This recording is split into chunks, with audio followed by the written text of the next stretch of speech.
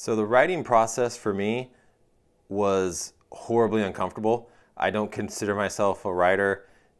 Even having the title as an author just sounds weird to me. I just don't consider myself as a very good literary writer.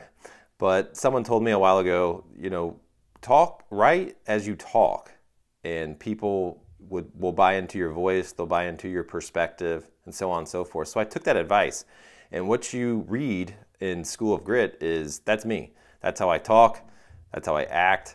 I'm not faking the funk. But writing for me, the process of it was just horribly uncomfortable. It was blood, sweat, and tears. It's a huge project. It's one of the hardest things I've ever done in my entire life. I'd put it right up there with Kokoro Camp and some of the other crazy crucibles that I've done in my life.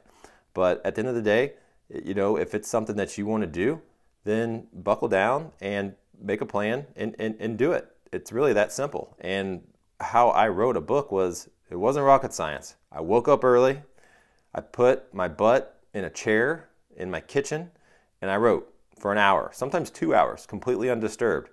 And it was an on-again, off-again relationships. It was a passion project. I'd have weeks where I'd get thousands of words written, and then I'd have weeks where I just had writer's block, or I just didn't want to do it anymore, just like any other big goal.